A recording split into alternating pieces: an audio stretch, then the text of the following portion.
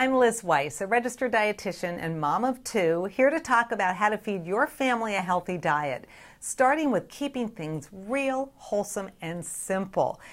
Take milk, for example. There's so many milks out there these days: almond, soy, coconut, dairy milk. It's important to know that not all milks are created equal. If you look at dairy milk, it contains just 3 ingredients: milk, vitamin A, and vitamin D. No added sugar, no added salt, no thickeners, just milk.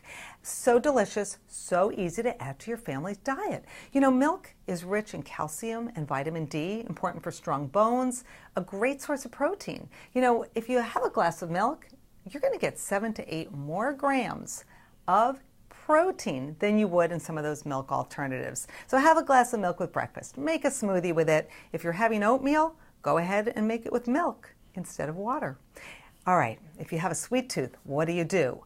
I say go for fresh or frozen fruit. It's naturally sweet and delicious. So my go-to is blueberries. I love blueberries because they're available year-round, they're versatile, they contain vitamin C, that's an immune booster, fiber, that's filling and satisfying, and blueberries contain natural plant compounds called antioxidants. And researchers are looking at how blueberries may play a role in our heart health, cancer, brain health. Love them. And I love that you can add them to your diet in so many ways. You can snack on them, just right out of your hand.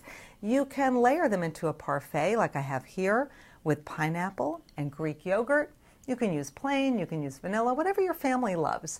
And if you do want your family to eat more vegetables, I say use blueberries as a topping on a salad. So you've got salad greens, and you can top with goat cheese that you just crumble up, or you can use feta cheese, crunchy pecans, and those sweet, beautiful blueberries. People often ask me, my kids won't try new foods, what do? I say cook with your kids, get them involved in the kitchen, and make good nutrition fun for everybody. If you want more information on nutrition and great recipes, you can go to blueberrycouncil.org, milklife.com/knowyourmilk, or you can go to my website, lizshealthytable.com.